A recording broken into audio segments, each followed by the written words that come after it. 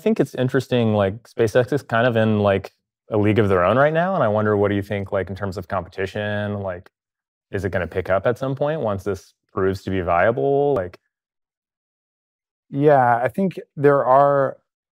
I. d- It's hard for me to imagine a private competitor coming out with a like super heavy lift capacity right, that directly competes with Starship. We have companies like Rocket Lab and United Launch Alliance that are doing smaller satellites delivering payloads to orbit. And I think that's going to be like a very important part of the ecosystem. But the sort of the commercial space industry commentators that I follow have been talking about this in light of the Starship test.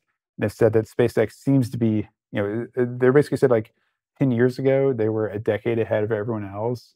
It seems like yeah, they're still a decade ahead just of everyone else. the gap maybe is increasing, if anything. It Yeah, could be increasing if anything. And so it's kind of like a new space race is which on. is a big part of the excitement around Starship. I think is the Starship is going to be heavily involved, like you said, in Artemis 3, and then like getting America to the moon by the timeline that like acting NASA administrator Sean Duffy has outlined, like before China, hopefully, right? Yeah, yeah. So more to come. I think Starship, it's a revolutionary American manufacturing story, and I think there are many more chapters of this story to play out.